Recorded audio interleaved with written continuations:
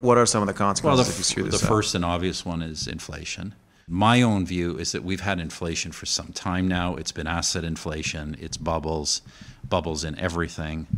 And now you're getting consumer inflation. And what happens, Joe, I mean, it's to say we've been through this movie before. What happens is at some point this requires interest rate hikes. Yep. And as soon as you have interest rate hikes, And the asset prices will crash. you have impacts on investment, and you have, more importantly, all of a sudden, all this, quote, affordable government spending is not so affordable.